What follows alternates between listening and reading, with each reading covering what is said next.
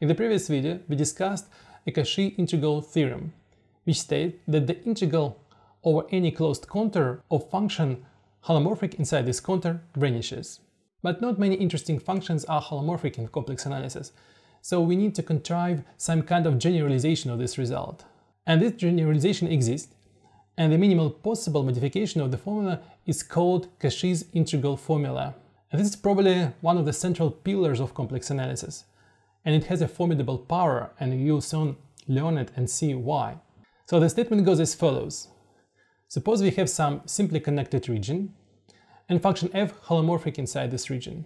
And then we have some closed contour, let's call it gamma, which is passed in the counterclockwise direction. Let's pick up some point A inside this contour, and then we have the following relation. For any point A, f of A is equal to 1 over 2 pi I, the integral over this closed contour gamma, f of z over z minus a dz. Now the peculiarity of this statement is as follows. You see that our function is holomorphic inside this contour, and for any point inside this contour, function f is defined by its values on the boundary of this contour. And now let's discuss a proof, and you'll be surprised how simple and elegant the proof is. Well, of course, let's have a closer look at our right-hand side. We have a closed contour integral, but obviously it doesn't vanish. Why? Because the Cauchy integral's formula cannot be applied here, because we have this special point z equals a, where the integrand is ill-defined. But we'll still be able to use Cauchy integral theorem if we modify our contour. So let's add two linear segments to the contour, heading to point A, and complement them with their infinitesimal circle of radius epsilon round this point A.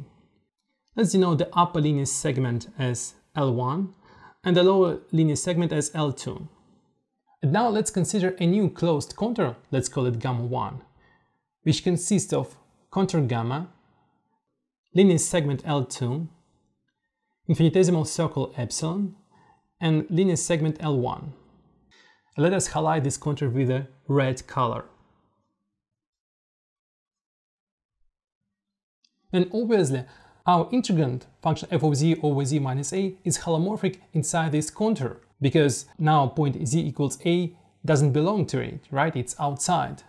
And that means that we can apply Cauchy integral theorem to this contour. And basically we have the closed contour integral over contour gamma 1 of the same integrand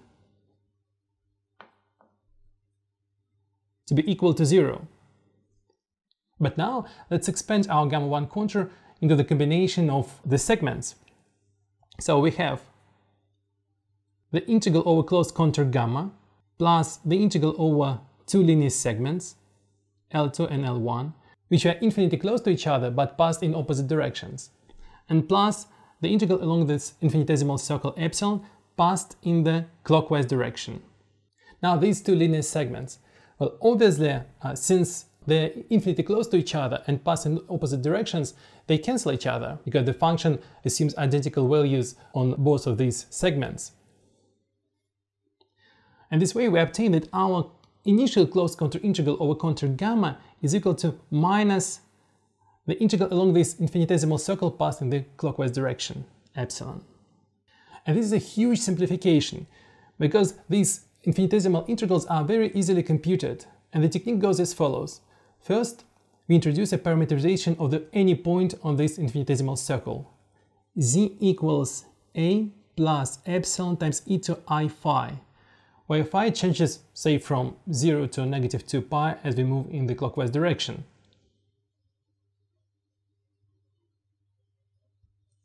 Then we write down the differential dz as epsilon times e to I phi I d phi. Well, that's because the radius of the circle epsilon doesn't change and only angle changes. And then we have dz over z minus a equals I d phi, right? And now our closed contour integral is rewritten as the integral from 0 to minus 2 pi I d phi f of a plus epsilon times e to I phi. And then we need to take a limit epsilon tending to 0. And obviously we can discard epsilon term in the argument of our f function and end up with the integral of from 0 to negative 2 pi of I d phi multiplied by f of a, which basically yields us minus 2 pi I f of a.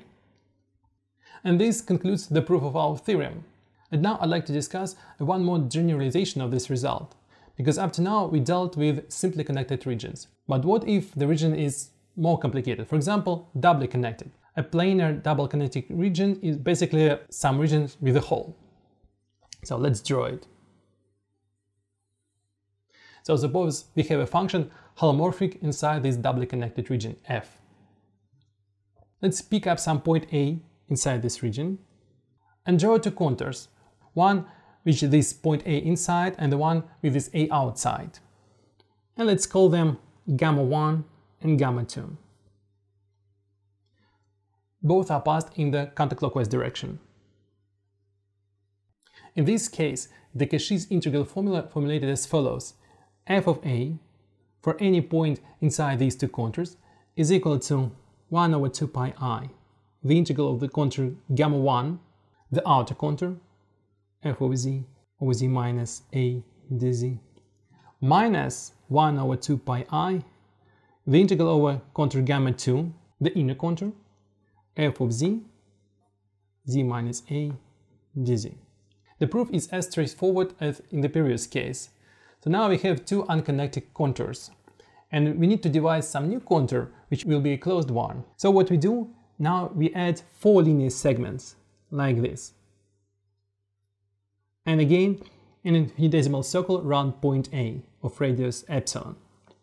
And now we consider a new closed contour, which is basically gamma 1 plus 4 linear segments, L1, L2, L3, and L4, minus contour gamma 2, minus that means that it's passed in the clockwise direction, and plus the infinitesimal circle, like this. Obviously, our integrand doesn't have singularities inside this closed contour, so again, Kashi's integral theorem can be applied. So the integral over this closed contour of the function f of z divided by z minus a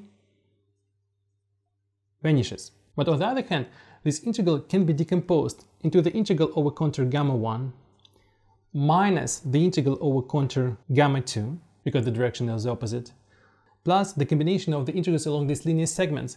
But again, like in the previous case, they vanish, because these 4 linear segments are infinitely close to each other and passed in opposite directions, so I won't even write them. And plus the integral along this infinitesimal circle, which is passed in the clockwise direction. And again, as before, we easily prove that the integral along this infinitesimal circle is equal to minus 2 pi I times f of a. And this basically completes our proof even for this more complicated case. And now, armed with these two results, we'll be able to explore the most important properties of holomorphic functions in the complex plane. But for this, wait for next two videos.